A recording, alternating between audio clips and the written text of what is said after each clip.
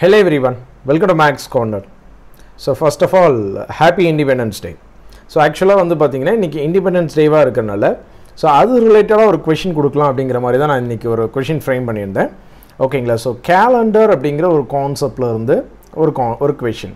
So இந்த 2019 TNPSC எக்ஸாம்ஸ்ல வந்து பாத்தீங்கன்னா calendar அப்படிங்கற ஒரு கான்செப்ட்ல இருந்து क्वेश्चंस வந்து கேட்க ஸ்டார்ட் பண்ணியிருக்காங்க TNPSC எக்ஸாம்ஸ்ல.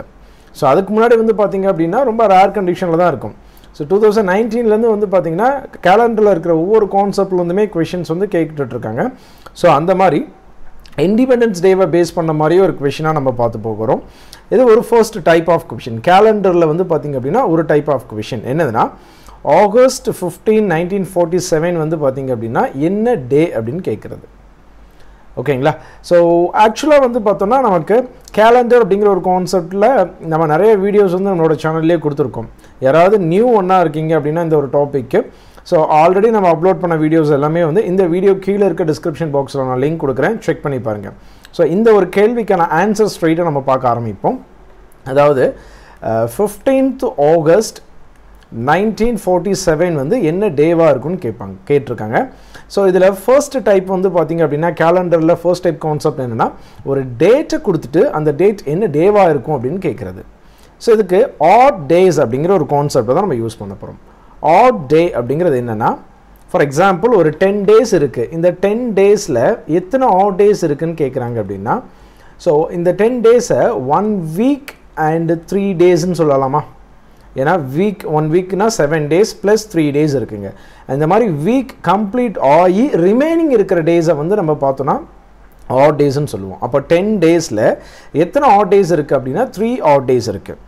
ஆட் டேஸோட கவுண்ட்டை வச்சு தான் வந்து பார்த்திங்க அப்படின்னா அது என்ன டே அப்படிங்கிறது நம்மளால சொல்ல முடியும். இன்கேஸ் ஆட் டேஸோட கவுண்ட் எனக்கு 0ன்னு கிடச்சிச்சு அப்படின்னா அது சண்டே. அந்த டேட் வந்து பார்த்திங்க அப்படின்னா சண்டேவாக இருக்கும். ஆட் டேஸோட கவுண்ட் 1 வந்துச்சு அப்படின்னா மண்டே. ஸோ லைக் இதே மாதிரி வந்து பார்த்திங்க அப்படின்னா 6 வரைக்கும் 6 அப்படிங்கிறது கேட்டுப்பாங்க சாட்டர்டே. ஸோ எனக்கு ஆட் டேஸோட கவுண்ட் 0 to 6 வரைக்கும் மட்டும்தான் இருக்க போகுது, ரைட்? ஸோ இப்போ இதுக்கான சால்வ் பண்ணலாம். அதாவது year 1லேருந்து January 1 year 1லேருந்து 15th August 1947 வரைக்கும் எத்தனை ஆட் டேஸ் இருக்குங்கிறத நம்ம கால்குலேட் பண்ணணும். ஸோ இந்த 1947 அப்படிங்கிற இயர் வந்து கரண்ட்டாக நடந்துகிட்ருக்கு, ரைட்? ஸோ கரண்ட்டாக நடந்துட்டு இருக்க இயருக்கு மாதம் எவ்வளோ ஆட் டேஸ் இருக்குது அப்படிங்கிறத கண்டுபிடிக்கணும். ஸோ கம்ப்ளீட்டான இயர்ஸ் வரைக்கும் கண்டுபிடிப்போம்.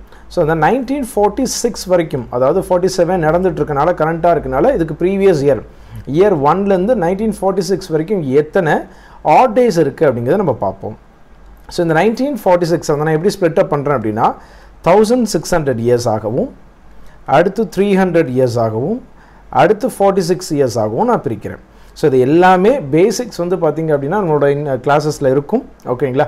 ஸோ நான் இந்த கொஷினுக்கான சொல்யூஷன் வந்து நம்ம இப்போ பார்ப்போம். ஸோ 1600 இயர்ஸ்க்கு எத்தனை ஆட் டேஸ் அப்படின்னா 0 ஆட் டேஸுங்க. 300 இயர்ஸ்க்கு எத்தனை ஆட் டேஸ் அப்படின்னா 1. 46 இயர்ஸில் வந்து பார்த்திங்கன்னா லீப் இயர்ஸும் இருக்கும், நான் லீப் இயர்ஸும் இருக்குங்க. லீப் இயர் அப்படின்னா 2 ஆட் டேஸ் இருக்கும், ஒரு ஆர்டினரி இயர் அப்படின்னா ஒரு ஆட் டே இருக்குங்க. ஸோ எப்படி 46 வருஷத்தில் எத்தனை லீப் இயர் இருக்குது அப்படிங்கிறத நம்ம ஃபைண்ட் அவுட் பண்ணுறதுன்னா ஸோ 46 4ஆல் டிவைட் பண்ணலாங்க. எத்தனை 4ஓட மல்டிபிள்ஸ் இருக்குது அப்படிங்கிறது பார்ப்போம். ஸோ 11 4ஓட மல்டிபிள்ஸ் இருக்குது. ஸோ இந்த ரிமைண்டர்லாம் தேவையில்லை. இந்த கோஷியன்ட் என்ன கிடைக்குதோ அதுதான் எனக்கு லீப் இயர்ஸோட கவுண்ட். அப்போ 46 வருஷத்தில் 11 லீப் இயர் இருக்குது. 46ல் 11 லீப் இயர் அப்படின்னா மீதி இருக்கிற 35 வருஷம் ஆர்டினரி இயருங்க. கிளியர்? ஸோ இப்போ லீப் இயர்ஸோட ஆட் டேஸை கால்குலேட் பண்ணுறேன் நான். 11 லீப் இயருக்கு ஒரு லீப் இயருக்கு 2 ஆட் டேஸ் இருக்கும். டோட்டலாக 22 ஆட் டேஸ் இருக்குங்க. ஒரு ஆர்டினரி இயர்னால் ஒரு ஆட் டே இருக்கும். அப்போ 35 வருஷத்துக்கும் 35 ஆட் டேஸ் இருக்கும், ரைட்? ஆட் டேஸ் அப்படிங்கிறது வந்து பார்த்தீங்கன்னா 0 to 6 தான் இருக்கணும்.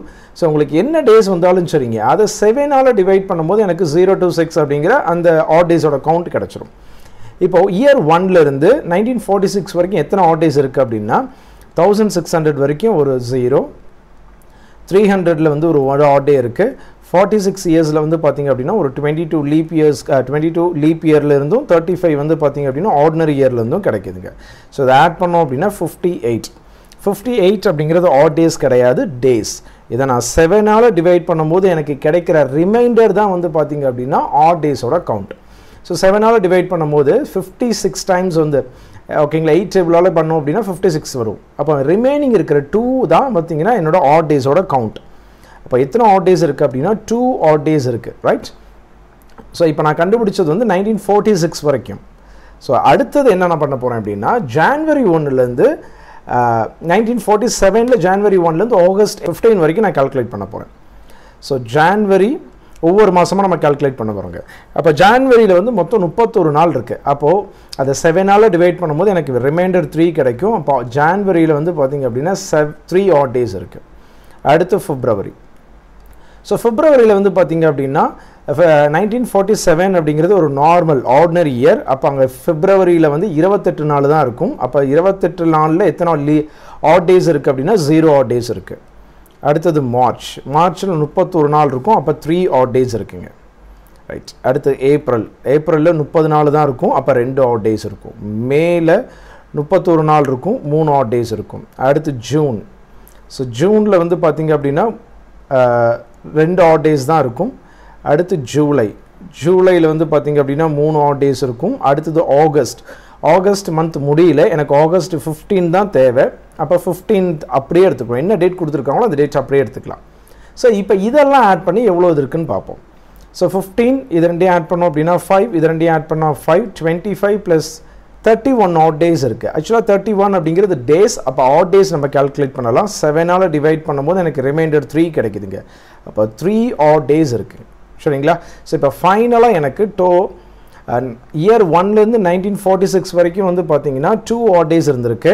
ஸோ ஜான்வரி 1 1947லேருந்து ஆகஸ்ட் 15 1947 வரைக்கும் 3 ஆட் டேஸ் இருக்குது. இது ரெண்டையும் சேர்த்து எழுத போகிறேன். So 2 + 3 5 odd days. நான் முதல்ல சொல்லிட்டேன் ஆட் டேஸோட கவுண்ட் என்ன வருதோ அதுதான் நம்மளோட ஆன்சர். ஸோ கரஸ்பாண்டிங் 5க்கான கரஸ்பாண்டிங் டே என்னன்னு பார்த்தீங்க அப்படின்னா ஃப்ரைடே. ஓகேங்களா? 5 அப்படின்னா ஃப்ரைடே. அதாவது 0லேருந்து ஆரம்பிக்கிறோம். 0 சண்டேயில் ஆரம்பித்தோம் அப்படின்னா 6 சாட்டர்டேயில் முடியுது. ஸோ அந்தந்த கரஸ்பாண்டிங் நம்பருக்கு என்ன டேவோ அதை தான் நம்ம ஆன்சராக சொல்ல போகிறோங்க. ஸோ அப்போ 1947 அப்படிங்கிறது என்ன டேவாக இருக்கும் அப்படின்னா ஃப்ரைடேவாக இருக்கும். ஓகேங்களா? ஸோ 69% ஆஃப் ஸ்டூடெண்ட்ஸ் வந்து கரெக்டாக ஆன்சர் பண்ணியிருக்கீங்க. ஸோ இங்கே நான் கால்குலேட் பண்ணும்போது விஷயம் பெருசாக இருக்க மாதிரி இருக்குங்க. பட் அங்கே பண்ணுற விஷயம் ஒன்றுமே கிடையாது, வெறும் ஆட் டேஸ் கால்குலேட் பண்ணுறது தான். ஸோ இந்த மாதிரி வந்து கேலண்டர் அப்படிங்கிற ஒரு கான்செப்டில் ஒரு டேட்டை கொடுத்துட்டு அந்த டேவை கண்டுபிடிக்க சொல்லி கேட்பாங்க. அப்புறம் சேம் கேலண்டர் எப்போ ரிப்பீட் ஆகும், இதே டேட் அடுத்த வருஷம் என்ன டேவாக இருக்கும் அப்படிங்கிற மாதிரி நிறைய கான்செப்ட்ஸ் இருக்குது. ஸோ அதெல்லாமே நம்ம வீடியோவாக பார்த்துருந்துருக்கோம். அதுக்கு அந்த லிங்க் எல்லாமே இந்த வீடியோ கீழே இருக்க டிஸ்கிரிப்ஷன் பாக்ஸில் கொடுக்குறேங்க.